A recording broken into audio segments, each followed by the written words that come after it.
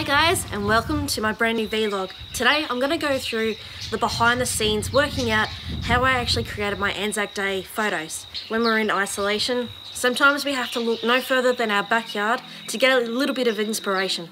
And it felt wrong not to be doing something for it, so this was my way of creating something that maybe can be shared and enjoyed.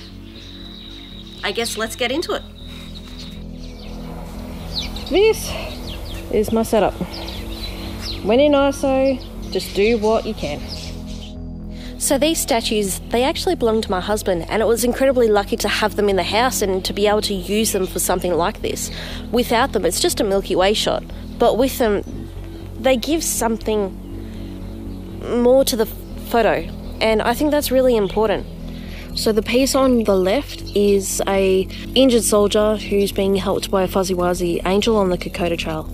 This one's really special because his grandfather was on the Kokoda Trail itself. And the other one is just absolutely gorgeous. Like, the horse is fantastic, and this one is from the Light Horse Brigade. I'm sure someone will correct me on it. So the goal tonight is to try and capture these two statues to the best of my ability, working out composition, the alignment of the Milky Way, and overall what's going to be the strongest images. Now, I've checked out an app called PhotoPills, which is fantastic for astrophotography, and based on my location, it's telling me that I should come back out here around 10:30, 11 o'clock at night, because that's when the Milky Way core is going to be above the horizon and in the perfect position for me to take these photos. So in terms of the setup, I'll actually be using a Canon 5D Mark III, and I'll be using a very technical setup. Two Techni-Ice Eskies with a wooden board underneath, and we just had some of this rubber matting. I really have to kind of get low to try and get these statues to stand out above the Milky Way and not get the house from next door in the shot. These guys are already starting to kind of look pretty cool, so just imagine a Milky Way behind that.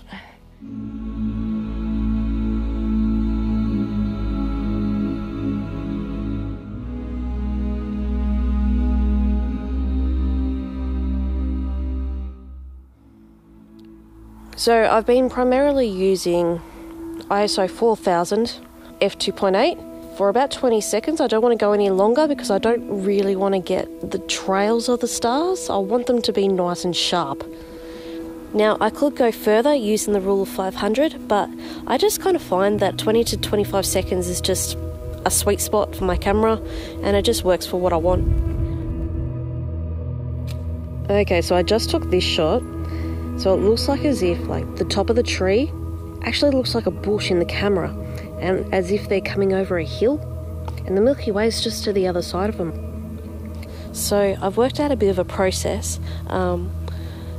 Work out the composition first, where you want to focus on the Milky Way and have the statue in the shot, and then once you're happy with the composition, focus on the statue first, and then once you've got that, remove the statue and then focus on the Milky Way. And that way, when you bring the two images together into Photoshop, it should theoretically mask together really cleanly, and you should have a really good, strong, clean edit.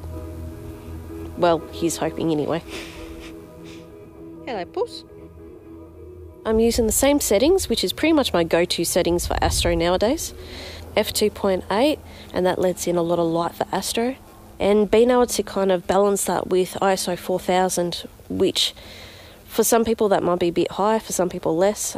You can really go whatever you want for your camera, and that's what this whole astro thing is, at least for me, and what I've learned over the past couple of years is that you just got to work out what your camera is good at.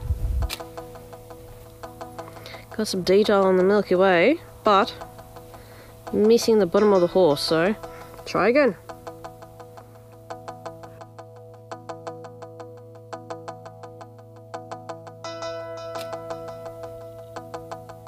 So it's been a couple of hours, and I think I've got a couple of really good shots, and I can't wait to go inside, check it out on the iMac, and see what I can come up with.